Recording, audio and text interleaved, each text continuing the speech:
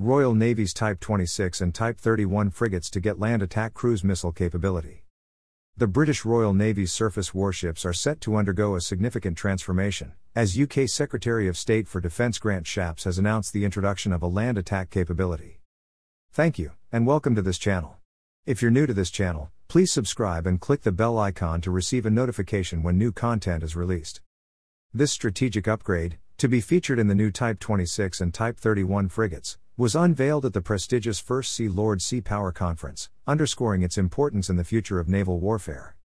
The First Sea Lord, Admiral Sir Ben Key, revealed that the Ministry of Defence is exploring three missile options for this upgrade: the Tomahawk, the Naval Strike Missile, and the Future Cruise Anti-Ship Weapon.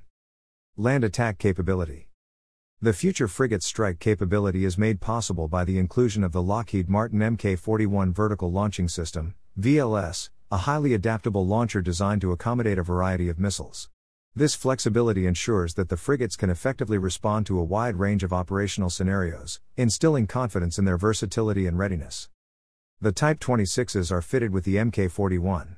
In May 2023, at the previous First Sea Lord Sea Power Conference, First Sea Lord and Chief of Naval Staff Admiral Sir Ben Key announced that Type 31 would receive an Mk41 fit. The system will be backfitted into ships already in build.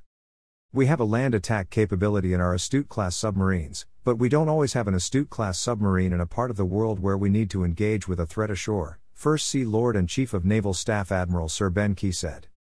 The Type 26 and Type 31 frigate programs are designed to deliver capability across the operational spectrum.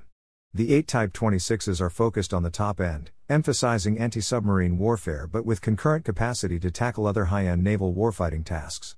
The 5 Type 31s are general-purpose surface ships but with flexibility in design and the capability to tackle various assignments across the spectrum.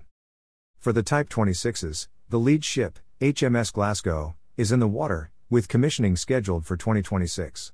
3 more are in the building. For the Type 31s, the lead ship, HMS Venturer, is in build and is scheduled for launch in 2024.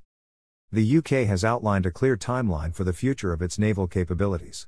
It has committed to building up to 6 multi-role support ships, MRSS, by the early 2030s, which will replace current capabilities, including the 2 landing platform docks, 3 landing ship dock, auxiliaries, and the aviation support ship RFA Argus. This forward-looking plan instills a sense of anticipation and preparedness in the audience, signaling the Navy's commitment to staying at the forefront of naval warfare. Thanks for visiting this YouTube channel. Visit globaldefensecorp.com. Follow us on Twitter, Facebook, Instagram, LinkedIn, YouTube, and TikTok.